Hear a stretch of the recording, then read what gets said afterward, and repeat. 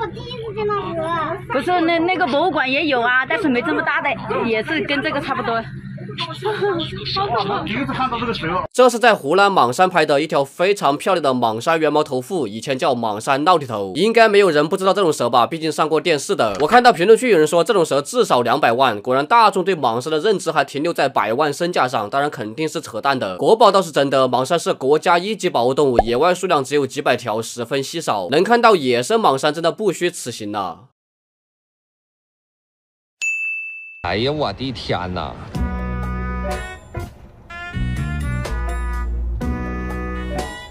我靠，这是什么蛇？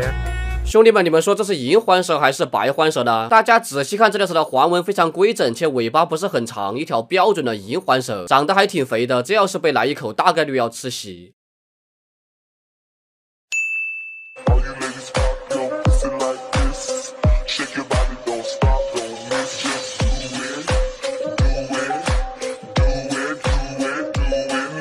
一条非常粗壮的王锦蛇啊，不知为何死在了菜地里。从这个体型来看，长度应该在1.8米以上，体重2.5到3.5公斤。我对它的死因还蛮好奇的，毕竟体型这么大，一般的小动物也干不过它呀。哎呀，我的天哪！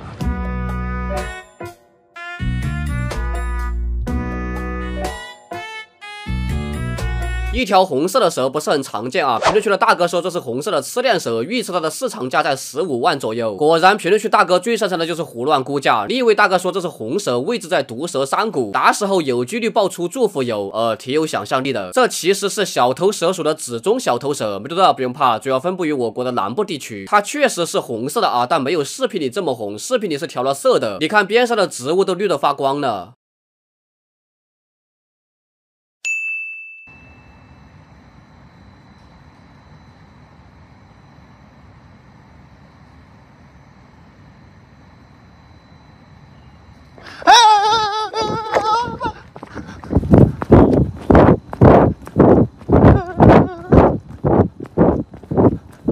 哥们儿被吓得不轻啊！大家仔细看这条蛇的头部，眼后有朝后的黑纹，颈部有朝前的黑纹，身体侧面也有规整排列的小黑纹。毫无疑问，这是一条黄斑鱼油蛇，没多大不用怕，不用跑那么远。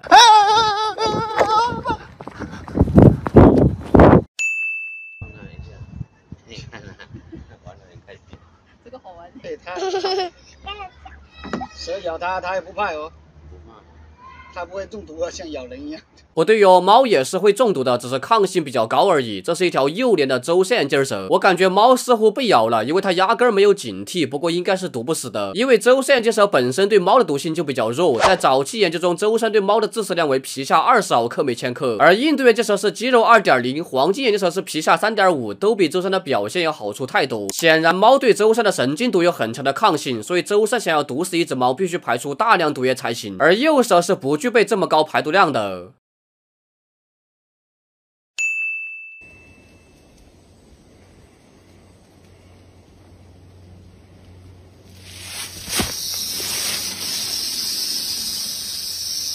这是美国佛罗里达州的网友拍的，长着一张刀疤脸，一看就不好惹，背部有大块的菱形斑纹，身形十分粗壮。没错，这就是赫赫有名的东部林斑响尾蛇，主要分布于美国东南部，是体型最大的响尾蛇，通常长度为1.5到1.8米，最大有2.59米的记录，在圈养条件下体重甚至能超过12公斤。不过野生个体很难达到这个重量，但吉尼斯纪录的15.4公斤最重东林就是一条野生个体，非常奇怪。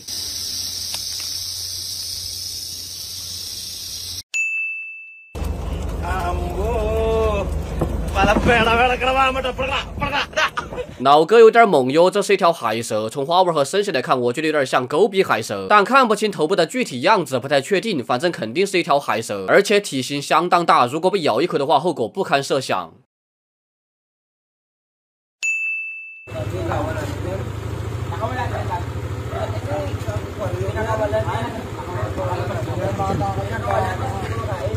小猫咪，你是不是有点飘了？别的猫都是找那种比自己小得多的蛇，你倒好找了条网纹蟒，还是这么大的，你觉得你打得过它吗？不要听网友吹牛逼，什么速度快7倍都是慢动作，网友没有数，你心里还没有数吗？听我一句劝，回家洗洗睡吧。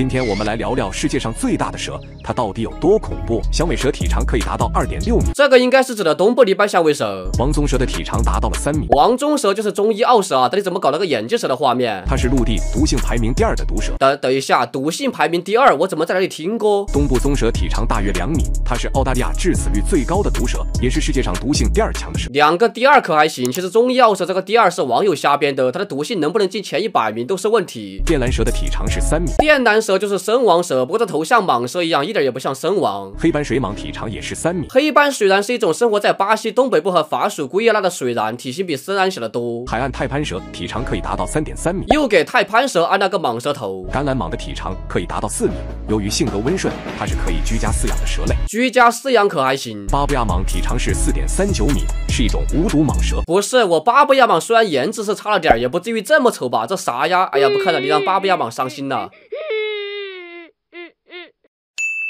这有什么好东西吗？这个蛇吃了一条蛇，蛇两头都抓到下酒啊！这个东西是什么蛇呀？哎，有蛇哎！这里黑的在吃，这里红的已经吃完了。是红蛇哎！2条眼镜蛇和毒蛇之间打斗，我们可以看到黑方选手身上纹有标志性的家族背纹，这是宇智波哦，不对，这是眼镜蛇的族纹，一条周色眼镜蛇。而红方选手来自于一个食蛇家族华山狐蛇属，这个家族的成员虽然体型不大，但非常喜欢吃蛇。不过从场面上看，华山狐蛇已经被周色眼镜蛇干掉了，我都还没开始解说，你们就结束了，看来体型才是王道呀！真的。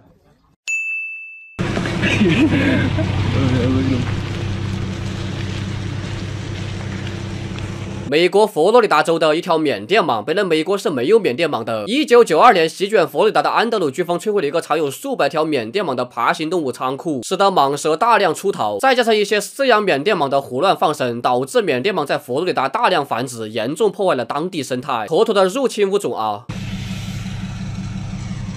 Beautiful snake.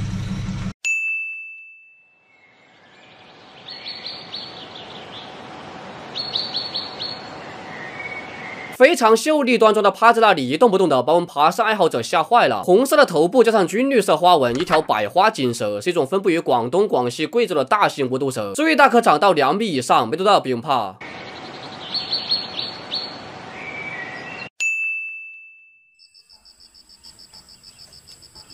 Tapos nakano pala, one of the venomous no?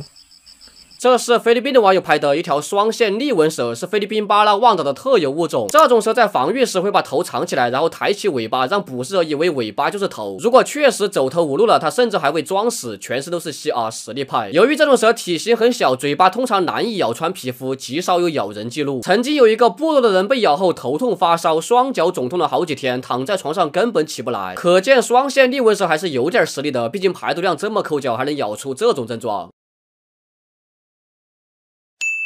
泰国2007年前的某天，一名64岁男子大壮在睡觉时被一条马来环蛇咬伤左手中指。1小时后，他被送到了最近的小医院。2小时后，他开始呼吸困难，医生立即给他气管插管，并将他转移至另一家大医院。4小时后，大壮失去了意识，对刺激没有反应，肌腱反射缺失。医生立即给他注射单价抗马来环血清，每4小时注射4瓶，在40小时后已经打了32瓶。大壮的双手终于可以活动了，但其他方面没啥改善，依旧上睑下垂。距咬伤70小时后，此时已经打了87瓶抗毒血清，他的运动能力恢复了不少，但还是上睑下垂。88小时后，他的眼皮总算能打开了。90小时后拔出气管插管，最终在第10天康复出院，但出院时仍有瞳孔后遗症。哇哦，打了87瓶抗毒血清才保住性命，这就是马来环的含金量吗？其实，在泰国，像这种被马来环严重咬伤的，有很多都是几十瓶、几十元打才保住性命，侧面也体现了马来环的实力。在1980年10到12月，泰国15家医院记录了46例蛇伤死亡病例，其中有13例是马来环蛇咬的，在杀人数量上超过了泰国原斑葵，与马来凤和梦见莲蛇相当。然而，它的咬人数量却是这里面最少的，可见马来环有着远超其他3位的致死率。而死亡的主要原因是当时没有马来环的单价抗毒血清，用金环蛇血清几乎无效，其中有一个甚至打了53瓶金环蛇血清仍然没有反应，所以后面才专门生产了马来环的单价抗毒血清。这时候肯定有人要问了，87瓶抗毒血清得花多少钱呀？我特地去官网看了一下，马来环的单价血清是1瓶199刀，87瓶折合人民币大概在12万6千多。不过他们泰国当地应该是有折扣的，毕竟这血